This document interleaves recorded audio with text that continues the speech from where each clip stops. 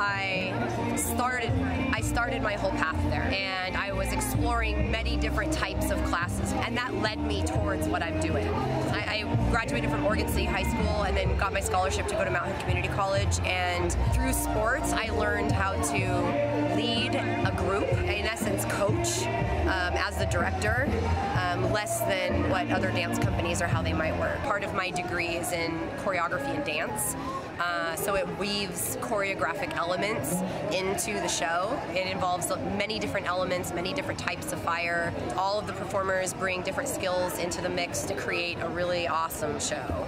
Fire dancing is exciting. I have been fire dancing for 15 years. It was something for me that I was afraid of. I was afraid of fire. It was a challenge for me to be able to do it because I had to work through some of my biggest fears. And when I got the fire fans, I felt like I could dance, and I felt really free with it. And that was sort of how I got started. So somebody literally passed the fire to me.